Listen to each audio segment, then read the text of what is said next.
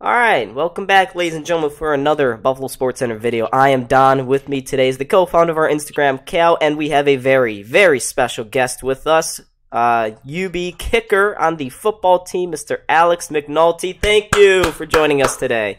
Thank you so Thank you for much. having me. Yeah. How are you doing today? Doing good? Doing good. Got some Yeah. early morning bowling in with Cole Snyder.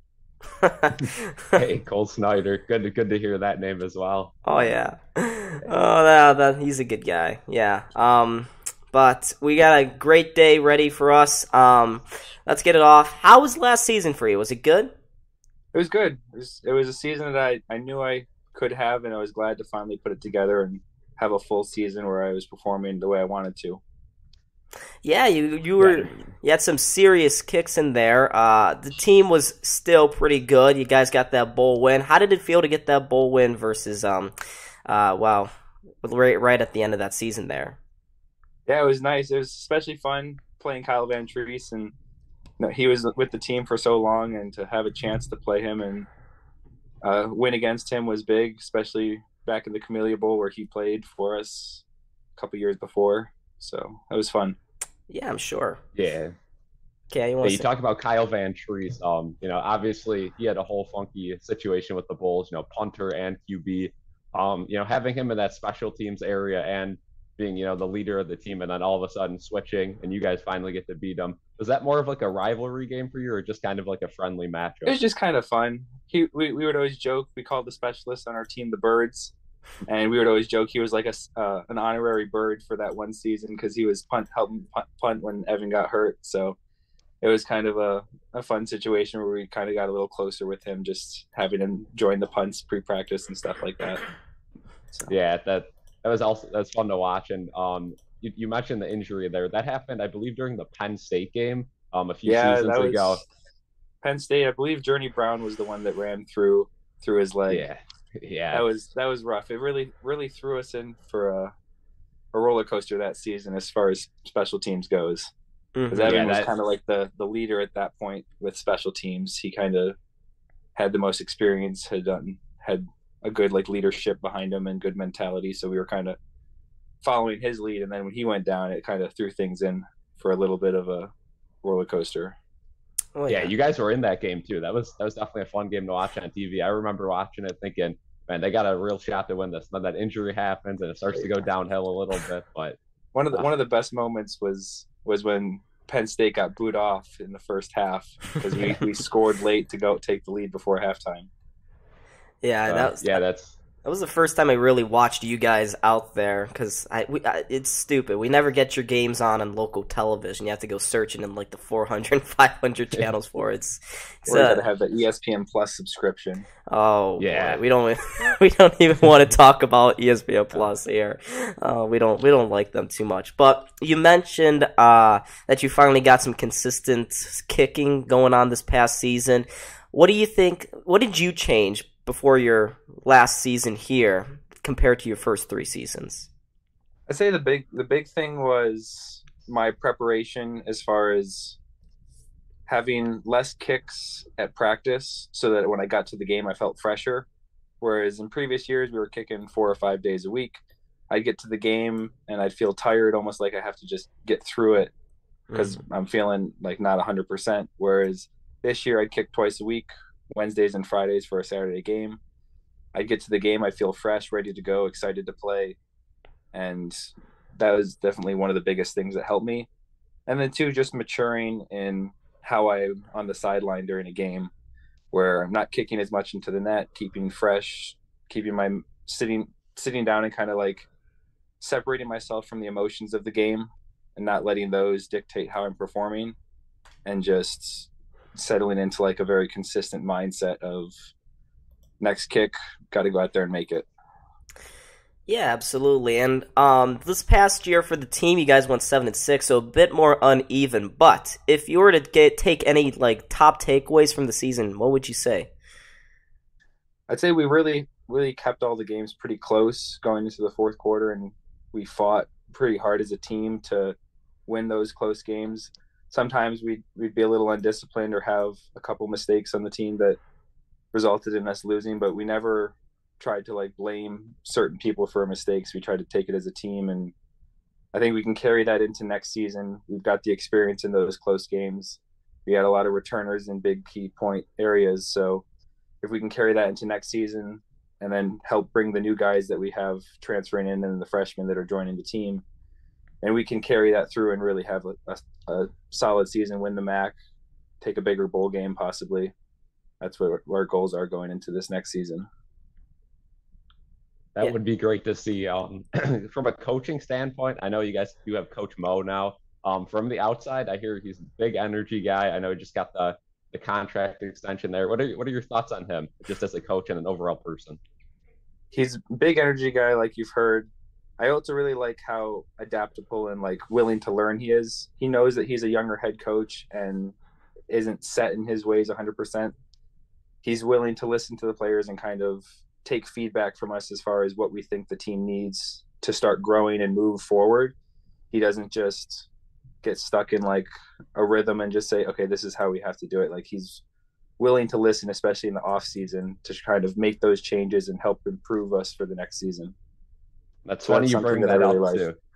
Funny you bring that up too, because, as Buffalo people, we talk about the Bills quite a bit too. And that's one of the issues we're starting to have watching the Bills. It seems the coaches are kind of stuck in their ways. We're not changing. So that is good to see in the UB football program that you guys do have some flexibility there. You mentioned your last season. I just want to bring up some of these stats because this was a phenomenal year. I mean, a 54-yarder, which is, I believe, 8th best in the nation. That's something to be definitely proud of.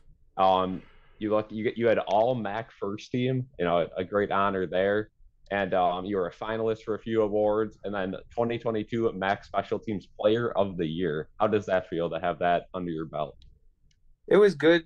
I feel like it gave me like more confidence going into next year, and it felt good to just finally do. Like I knew I could earn that. Like I knew I had the talent and the ability to go out there and win those awards. And it wasn't about the awards; it was more about helping the team and making the kicks so that we were put in a place to win games. But it felt good to get that acknowledgement and know that like I have the ability to be the best in the MAC and possibly in the country if I can keep up with the how I performed last year. Yeah, and I mean you set a franchise record too. I believe it was 24 field goals last season, which no one's ever done that before at UB. So more things to come next season, and hopefully those numbers keep going up.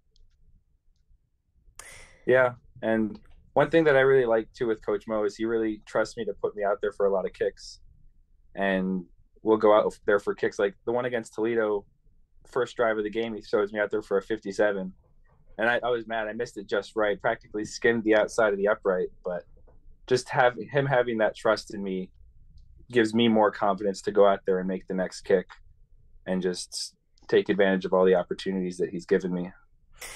Yeah, for sure. And you see so much like throughout like the college level, and other leagues that are popping up, the XFL, the CFL, the USFL. Kickers sometimes just you look and you're like, oh, that's so easy. Like, how are these guys missing kicks? Like, you'll see guys miss extra points on a regular basis in some of the secondary leagues. Just explain, like, how hard is it to truly kick a field goal? Because I feel like so many people think it's just so easy and everyone can do it. I'd say the hard part of kicking a field goal isn't the physical job. Like everyone that's in college can go out there and make a single field goal. Like that's not the hard part. Physically, you can do it. It's going out there when you only got one chance. You don't have a redo. You've got the pressure of everyone looking at you. And if you mess up, you know that they're going to scold you and yell at you and call you names and all that stuff. So it's kind of shutting that out and being able to not worry about if you make it or miss it, but worrying about when you go out there, what is my job? What do I have to do? Take your steps properly, align yourself towards the uprights, and make the kick. Try not to overthink it and not let distractions get into your head and mess up with your form and stuff like that. Gotcha. Yeah, and, it seems like the mental part of kicking is a really big challenge for a lot of guys.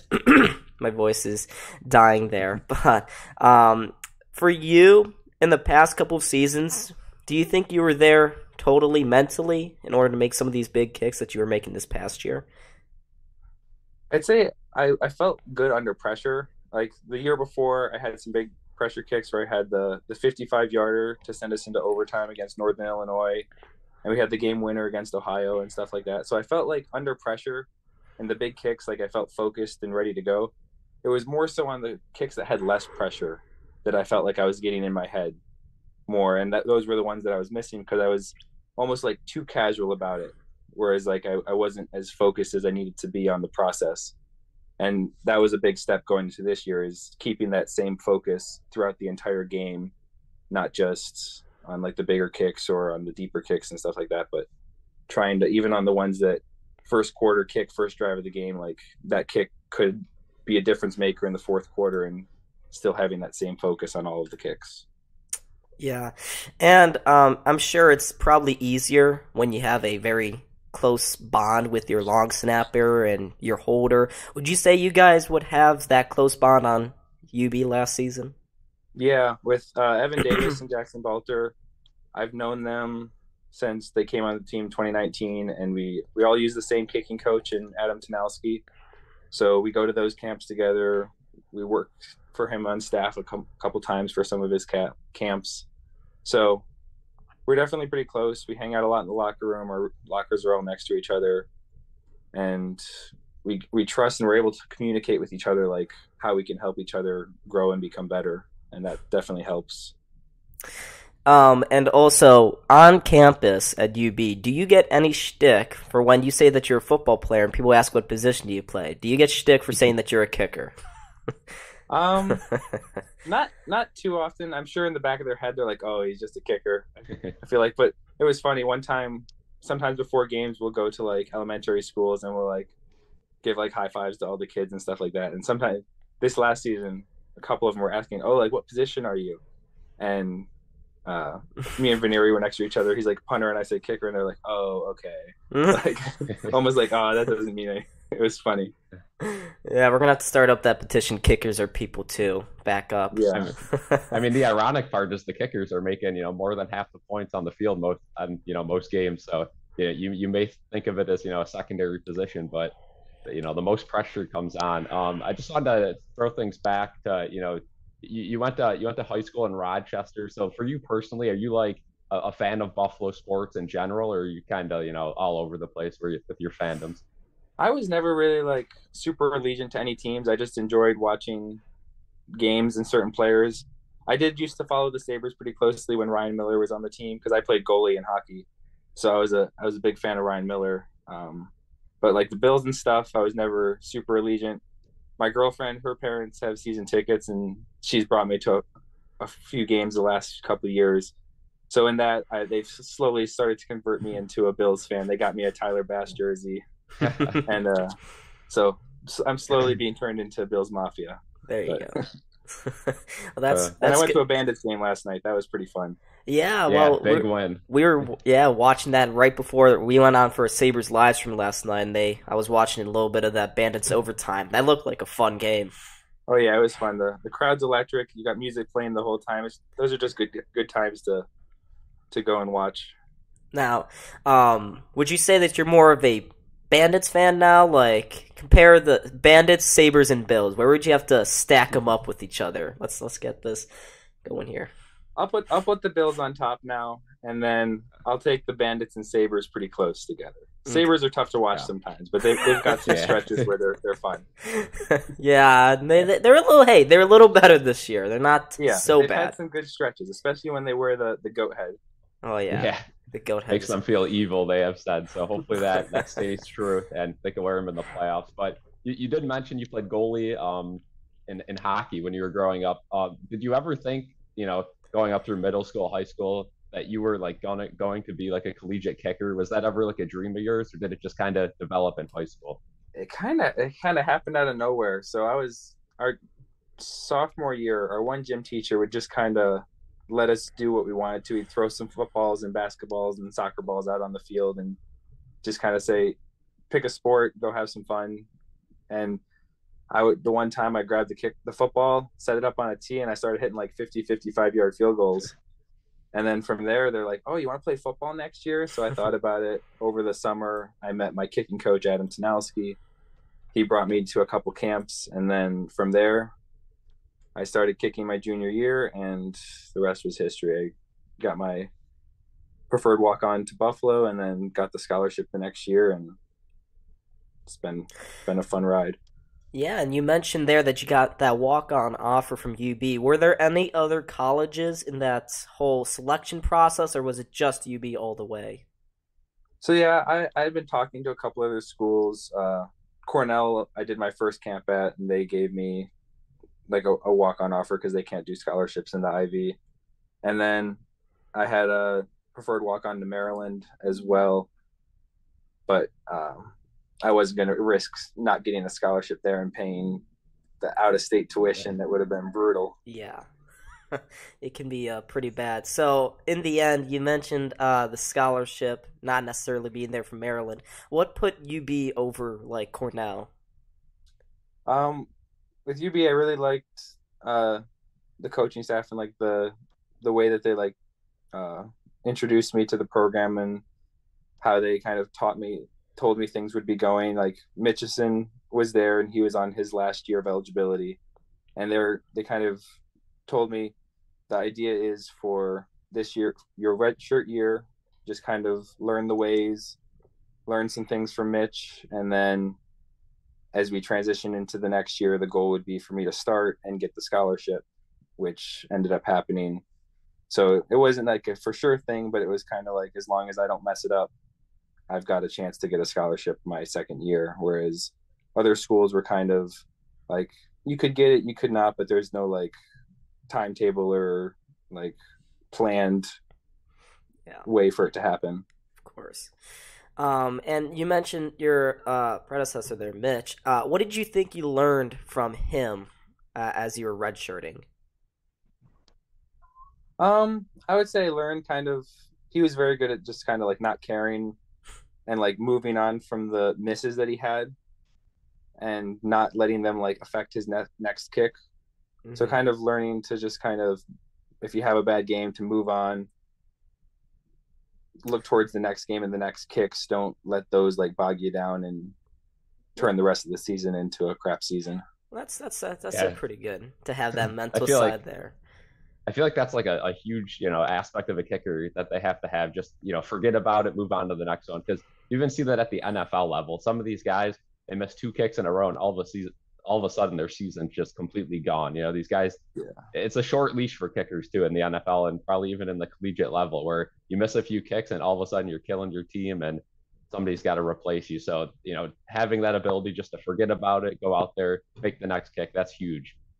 yeah, it can definitely be tough, especially when you get into a rut of two or three misses in a short period to trust yourself because now you're going out there and you got doubts in your mind of okay, what am I doing wrong, how can I fix it, instead of just going out there and be like okay, those kicks didn't matter, that wasn't who I am as a kicker, and going out there and just trusting yourself in the next kick.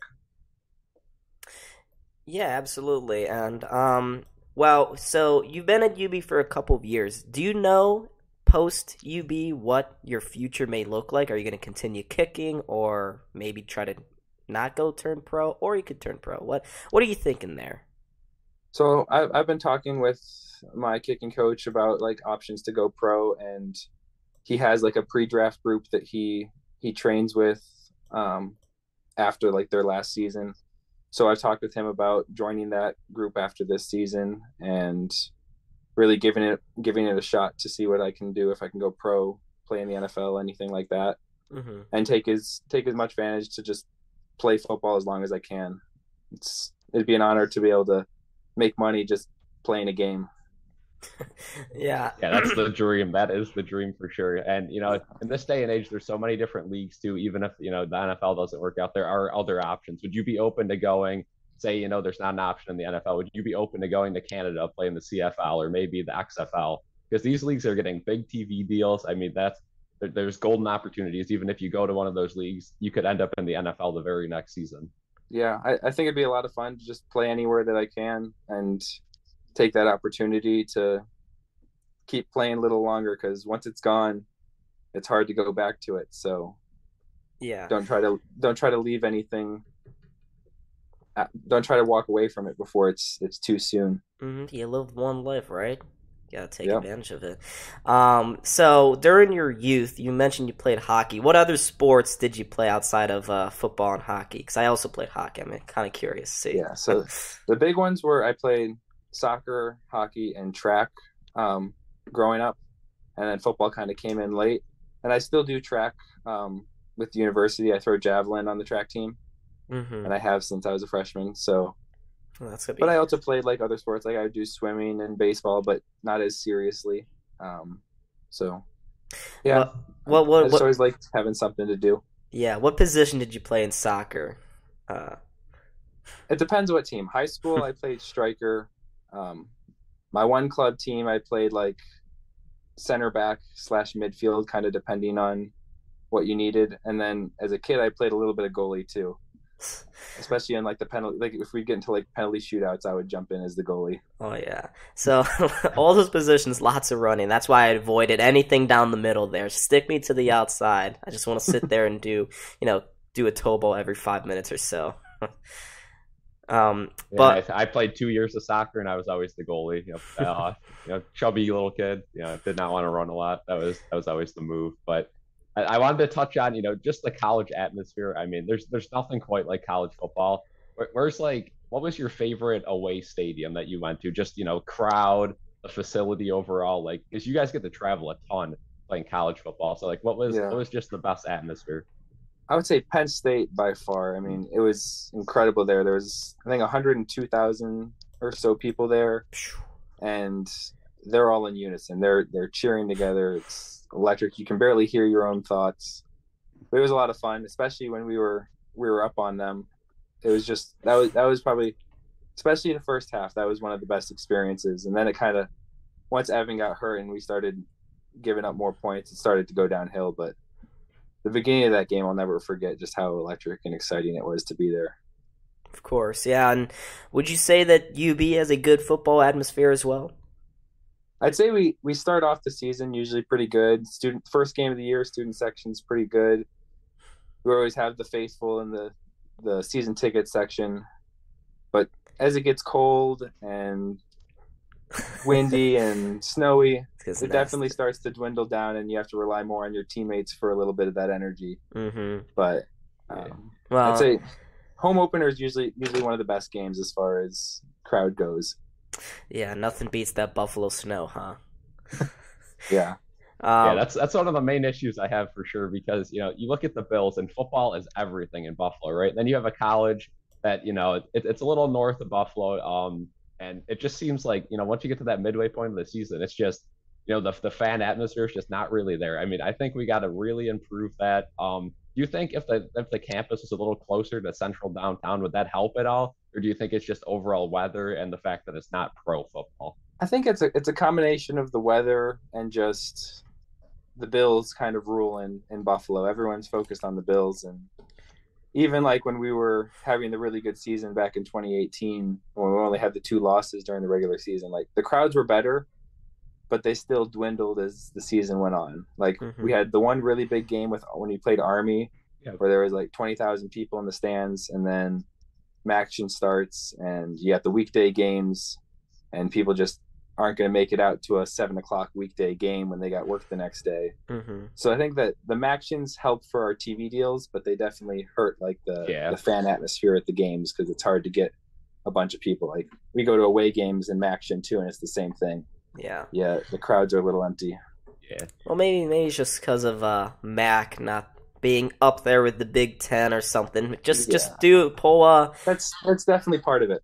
Yeah. I mean, I know for me personally, if it's like a Tuesday night 7:00 game, I'll fathom maybe going to it, but then the game's on ESPN2 or something, so then I will just tune in to TV. So that does make sense. It's much easier for it gets us off of ESPN Plus and gets us onto the more mainstream networks with ESPN2 and occasionally just regular ESPN.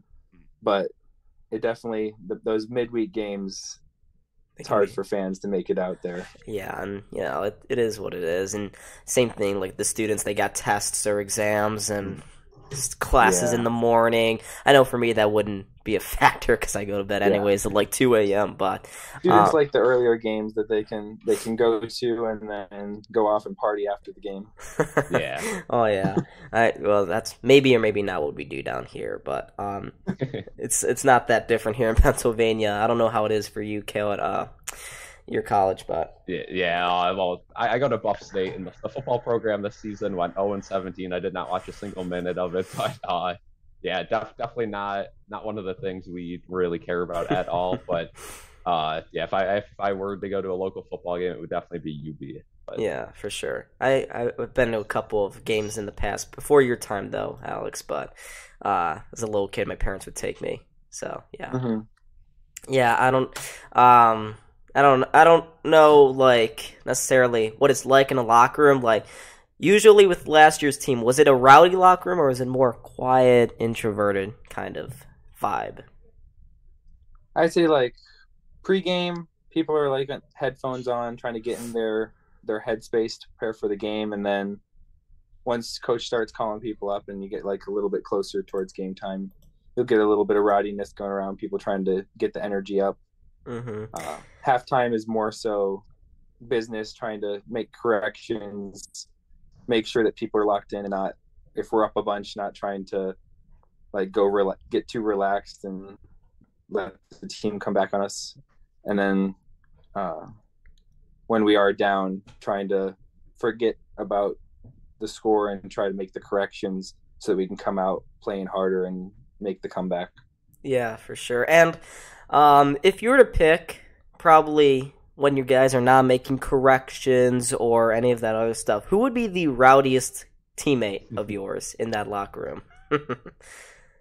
I'd say Max Michel probably brings the most energy that I've ever seen out of anybody. He's just a little bit wild with it, but he keeps it controlled and tries to get the energy of the team up a little bit.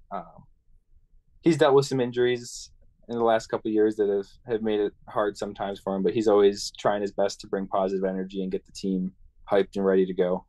Yeah, where do you think you stand? Are you on the more energetic side or quiet? I'm definitely quieter. I'm more reserved off to the side, especially on game day, trying to stay focused. Yeah. The rowdiness can become a little bit of a distraction for me sometimes. So as a kicker, you have to be a little bit more calm and level-headed, not let the emotions get to you, affect you.